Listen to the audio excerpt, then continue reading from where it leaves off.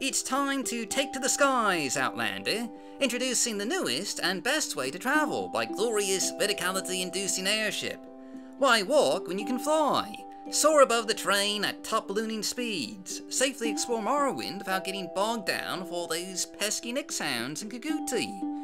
Why, yes, with an airship you can truly travel in the lap of luxury. Wait a minute, is that cliff racer attacking us? Shoo, go away, leave me alone. Ah, flying higher does nothing. Oh no, there's more of them bloody swarms of cliff racers. Back, you vile fiends! Oh right, I'm starting to see why air travel just never really took off in Morrowind. Shoo, stop attacking my ship, we're going down! And that brings me to today's mod of the day, which today is Yul Marshee and the Visage of Mzund by Team Provincial Privateers, composed of Devshaw, Mojo187, MWGek, Tanakatil, and jack 'em off, whack 'em off. Every time I'm forced to say that name, a part of my soul withers and dies. But anyway, as you may have gathered from that introduction, this mod adds a flying airship for you to pilot and command to the game. But that's hardly all it does. In fact, that airship is actually your final reward for completing a variety of quests, going on expeditions to various parts of the world and uncovering an untold number of ancient relics.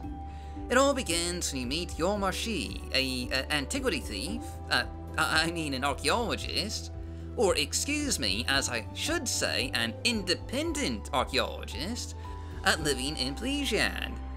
She needs just a bit of help gathering components for her Dwemer airship, a new flying contraption that you can actually find being worked on just down in her basement workshop, with a variety of Dwemer artifacts and, other bits and bobs just scattered around.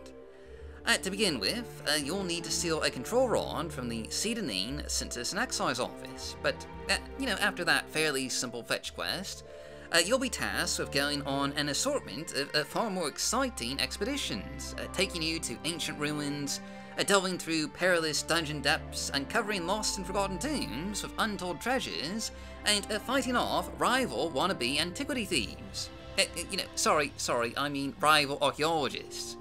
And much more as you help Yul Marshee just, slowly gather components and put together an airship. And there really is just quite a lot of variety with these new locations that you'll be sent to. From Nordic barrows to Daedric shrines, Velothi tombs, and Dwemer ruins.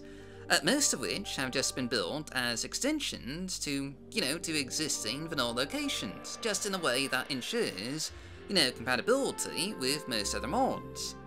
And these new dungeons, while not large, are just all beautifully and atmospherically detailed. Just, each location feels unique and distinct, giving you the thrill of combing through ancient buried ruins and discovering hidden treasures, allowing you to just, to live out your fantasies of being an archaeologist adventurer. Why yes, these artifacts belong in a museum, and that museum is my loot sack. Visiting hours are from the time I open my loot sack to the time I dump out the contents on the counter of a pawn shop. But anyway, jokes aside, while the adventure here just isn't terribly long, especially compared to some of the other mods that, we've already showcased for this year's Madness competition, I mean, this whole series of quests and delving through various ancient ruins and tombs will, maybe just take you a couple of hours to play through, if you're just doing a straight run through the mod. But regardless of all that, this is honestly just a really fun and entertaining series of dungeon delving quests, with a few puzzles, lots of hidden loot, and plenty of discoveries that, will make finally unlocking the airship at the end just all the more worthwhile. And indeed, while the dungeons and adventures are just, really just a fun time, at the end of the day, the airship is, really the star of the show. Your very own airship that you can use to fly the skies above Morrowind, with a rather compact but convenient little cozy cabin for you to, store your loot, with a bed for you to use and just, some rather atmospheric little details.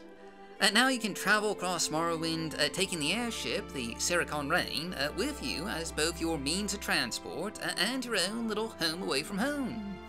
And honestly, the controls here are just really satisfying. It is just an absolute pleasure to fly high above Morrowind's landscapes, landing at locations of interest, and then taking off again to just go on some new adventure. The controls here are just pretty intuitive. You can tap the forward key to go faster, or the back key to go slower, with a number of just, different speeds that you can accelerate to, just, giving you a fast way to fly around Morrowind. But not so fast that, it's game-breaking or anything. You can also increase or decrease your elevation by shift-clicking the forward or backward key, allowing you to maximize your ship's verticality. And of course, you can disembark once you're just close enough to the ground or at some other surface by hitting the Q key, parking your ship and allowing you to then enter the cabin or just go about your business around town. I cannot overstate just how much fun it is to to fly around in your own airship. It's really just an absolute blast.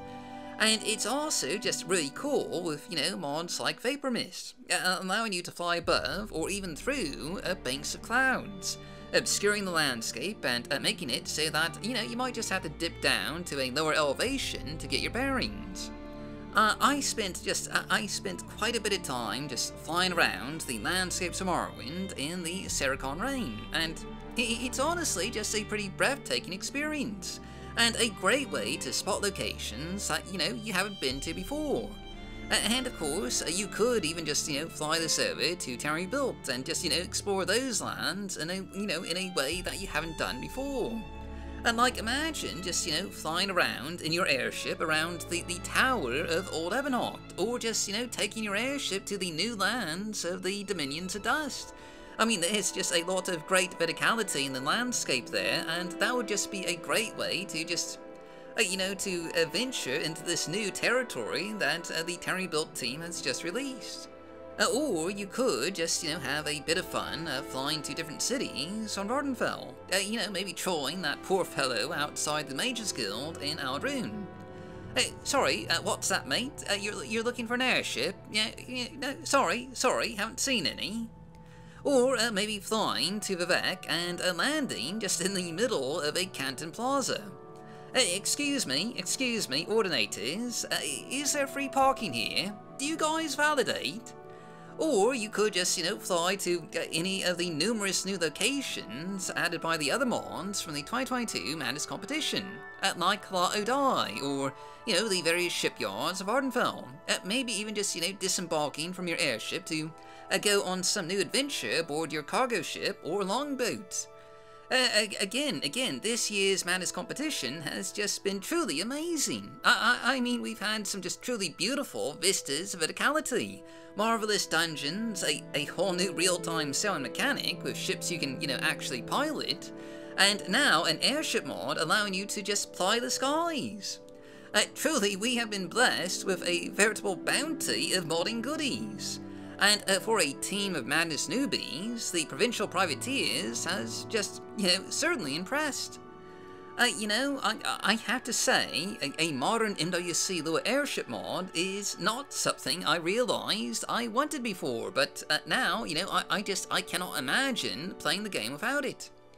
And of course, there's also the quests, the dungeons, a really neat Dwemer mask, and just so much more to make this a really fun, mod to check out. But anyway, that's from all the day, so as always, I've been your host, Dark Elf Guy. Thanks for watching, stay safe, stay healthy, happy modding, and I'll see you all next time.